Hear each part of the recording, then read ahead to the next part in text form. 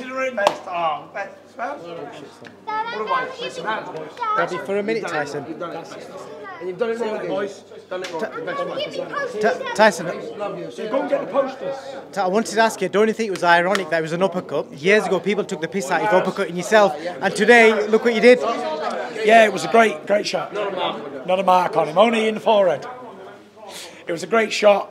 It was a shot for me that I worked on years ago and didn't really throw it a lot lately since I punched myself in the face.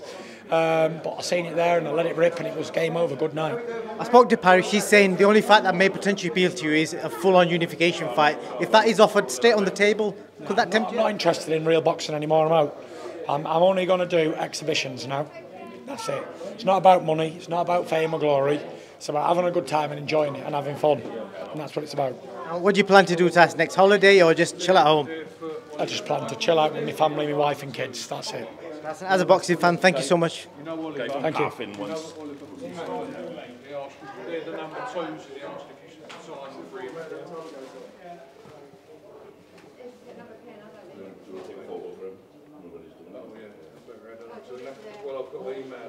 This is the man who sorted out getting us approved by the board.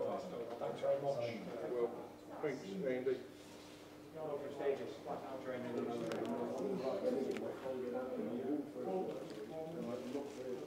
Tyson, Back in the bed. gel on. I don't enjoy that quick at the end of it.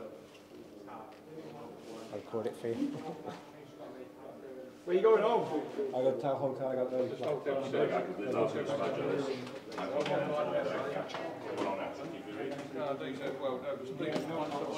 These the ones that want to do that. He's lost his house to Joseph Parker.